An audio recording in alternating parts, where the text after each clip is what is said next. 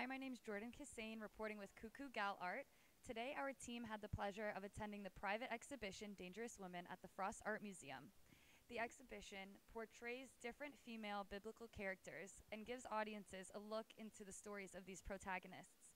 The exhibition will be on until May 20th, so be sure to come check it out and enjoy this wonderful, wonderful venue and exhibition.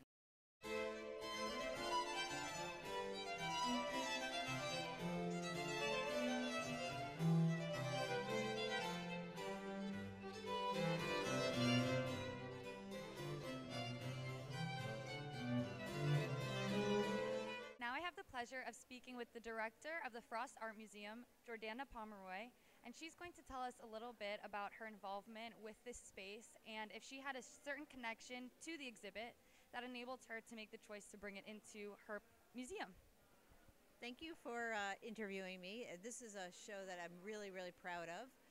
At the Frost Art Museum, we want to bring all kinds of exhibitions from all eras to FIU and to Miami-Dade County.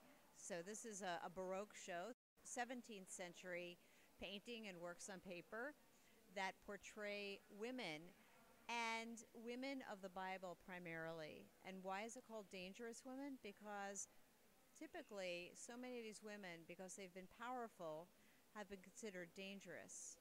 Dangerous to men, dangerous to the natural way that society is supposed to function. So you have people like Judith, who beheaded Holofernes, and Esther before Ahasuerus. So now we may think of them as heroines, but over the centuries they've been thought of as having too much power, seductive power, their looks, the way that they approach men, the way that they're forward. And I have to tell you, we brought this exhibition. All the works come from the Ringling Museum, and we're incredibly grateful to them for lending these treasures. Jordana, can you give our viewers the exact date until which they can come see the exhibit? Oh, it's open for quite a while longer. We close on May 20th, so plenty of time to come and see the exhibition many times.